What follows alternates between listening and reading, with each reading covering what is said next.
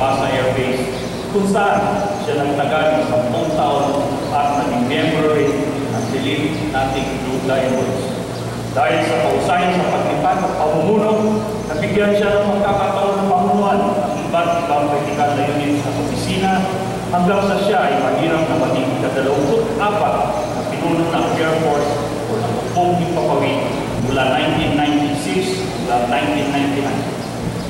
Strong advocate of integrity and good governance in any position that he held in the military, nadala rin niya ang mga katangiang yun hanggang sa siya'y mag-retiro at maging isa sa mga namamahala ng bangko na itinayo ng kanyang ama at iba pang negosyante noong 1980, ang Kantilan Bank, which now holds distinction as the most recognized rural bank in the country and the only community bank that is compliant with international standards. Was also able to establish the William Hotchkiss Foundation Incorporated and the Hotchkiss Learning Center, which is known to provide quality education to Kantilans Regauders. At present, he is the Director General of the Civil Aviation Authority of the Philippines. Friends, ladies and gentlemen, it is my great pleasure to introduce to you our guest of honor for this morning, Lieutenant General William Knowles Hotchkiss III. And some of them are here, of course, the retirees from the airlines, retirees from the Air Force, to fly in boost formation with me, so that we can help lift the restrictions placed upon us by the international aviation rating agencies. They worked the last 3 years with me to get those restrictions off.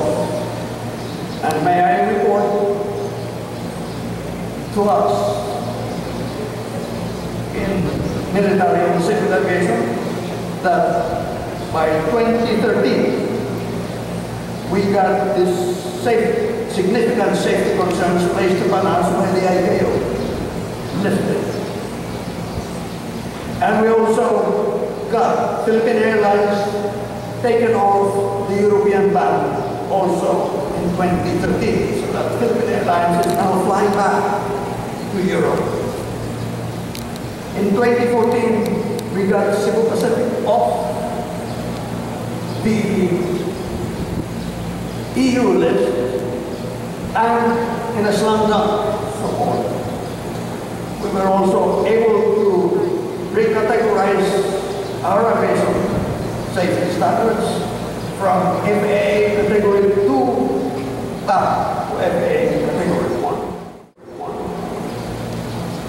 And just last week, we made a 3-point shot by getting all of our airlines lifted off the European ban. What is significant about that occasion is that all 36, we have 36 airlines for our information, from the small airlines to the big ones. And all 36 are now authorized to fly to the European Union if they have the capability.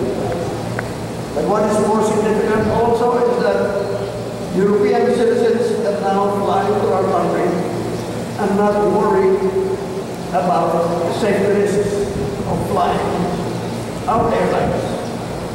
And also the fact that they will already be covered by their insurance from Europe whenever they fly domestically in the country. That means that we should be expecting European tourists to probably come here. My opening statement to the Board of Trustees was this. I believe then that environmental degradation is the greatest threat to our national security. With what is happening in the West Philippine Sea, I am now ready to say that environmental degradation in the West Philippine Sea is one of the greatest threats to international security as well.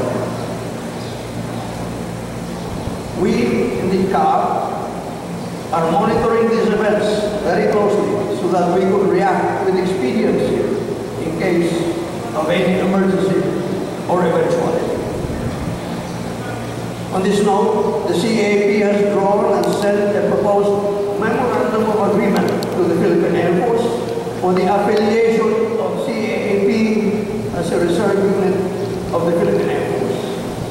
This move is in line with one of Caap's key thrusts of enhancing the complementation, I repeat that, complementation between the civil and military aviation sectors of the country, which comprise the air power component of our country as well. In this connection, I believe that all Filipinos, to include even those in the retired corps, to stand up and be counted in defense of the sovereignty of our country and people. Flight Plan 2028, the roadmap for the modernization and sustainability of the Philippine Air Force, which was launched recently as the vision of creating a professional and competent Philippine Air Force that can measure up to the challenge of being responsive to the national security and development needs of the country. The apparent substance and spirit of this vision is for the PAF to achieve a level of readiness and competency where it can credibly secure, protect, and defend Philippine sovereignty and territorial integrity wherever and whenever it is encroached upon and compromised.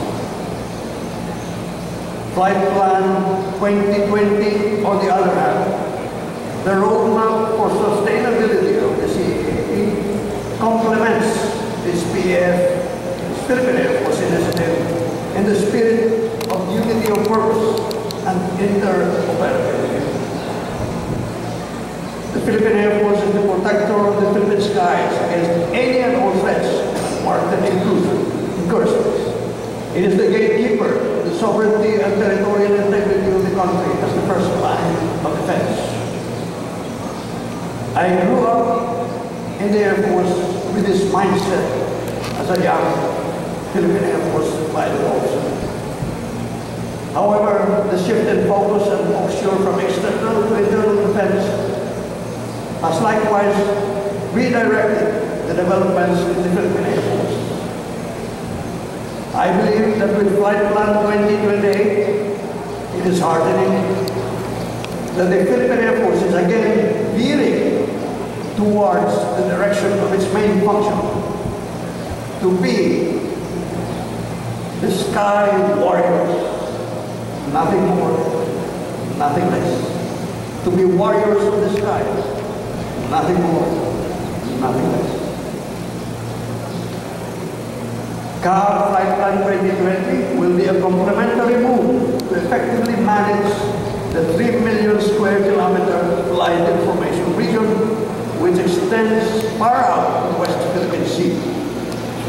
Caap's MOA with the Philippine Air Force is an expression of the principle, which we know by heart. He who controls the air controls the ground and the seas below. It is also Caap's articulation of its creed, sovereignty indivisible with national security, reciprocity indivisible with parity. With that, ladies and gentlemen, may I express beforehand, for the actual celebration of the 50th anniversary, mabuhay ang Philippine Air Force, mabuhay ang Philippine Air Force, mabuhay ang Pilipinas. Maraming salamat.